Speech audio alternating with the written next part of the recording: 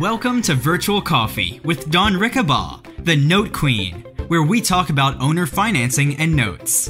Financial solutions, one mom and pop to another. So now I'm going to, for purposes of calculating my effective yield after the servicing, because usually the lender side should pay for servicing.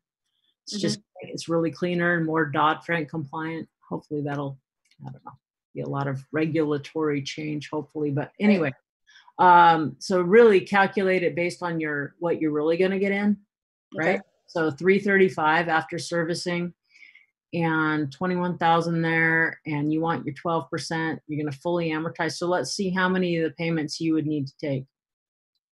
98. So you can either say 96, 8 years, and accept an 11.52, or you can say the 98 payments for 1188, or just say 99, 99, 99.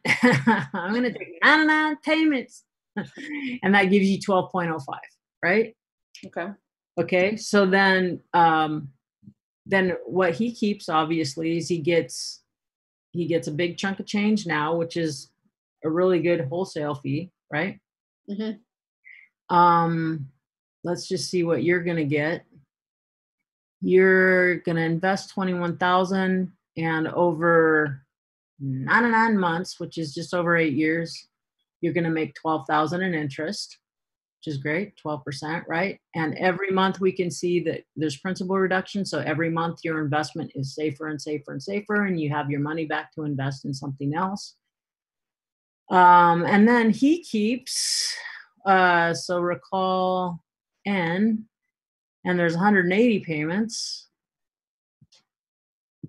He gets 81 payments on the backside, right? He gets 8,000, 9,000, clears 8, 9 up front, and he still has 81 payments times 335.74. He still has 27,000 coming to him, right? Yeah. So it's better if he's got more on the back end than on the front end, because if he makes 20 grand up front, he's not going to care about the back end near as much. This might be more like 5,000, right? Because if you give him 28,000, so he gets 18,000 up front, and you need your 12%, you're probably keeping, well, that's the whole note. Yeah. That's the whole note. You're buying the whole note for 28, and he'll clear. But you can see that he gets total 36,000 for this note instead of 18. So he'll double his take if he's willing to ride it with you and keep the back end of the note. Well, does that help? Just it does, and it kind of goes back to what you were saying. If I were to back it back down to 60 payments. Okay. The 12.05% like you had. So you're only going to give him 15 grand. And that's kind of, I think, the number you had in your head originally, just yeah. instinctively. Yeah, that's probably a really conservative, comfortable. And there you're at 12 and a quarter. And then he's keeping, but then he doesn't have enough. Well, he would get the 10,000 and you're 15. He'd have 25.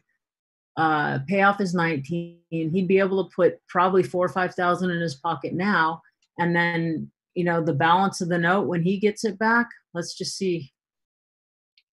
Let's see what the balance would be. What did I say it was? 34.5 is the note. Let me recreate the note at the 180.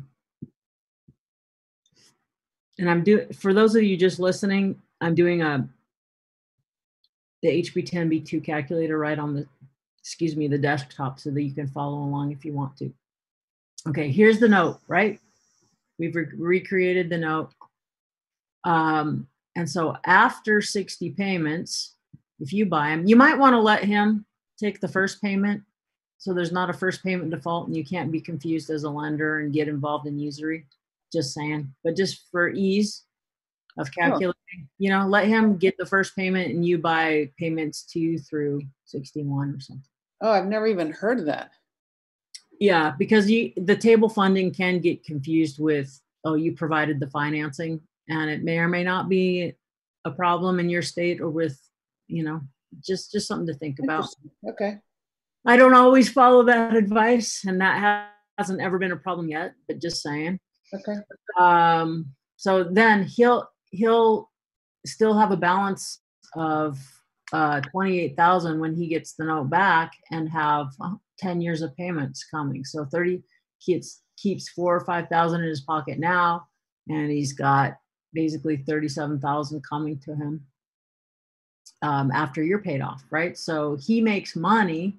So he created income, his retirement income out of thin air, right. And he does this a handful of times, and his retirement's going to be a lot different. Yeah, that was awesome. I really appreciate you going through all that. Does that help? Yeah, a lot. Okay, great. It's so I really love you, and it was great seeing you. I really love you too. Thank you, Miss Dawn. Thank you. That was a great. You've been listening to Virtual Coffee with Dawn Rickabaugh. For more, please visit notequeen.com. Basically, let's get down to the basics. What is a note? It's a promise to pay an IOU. I owe you this money, and I'm going to pay it back over these terms. Now, in real estate, and ideally, if you're making a loan, you have a security instrument. That means if you don't keep your promise, you're going to lose the asset. It's secured by an asset that can be retrieved and sold to get the lender out of their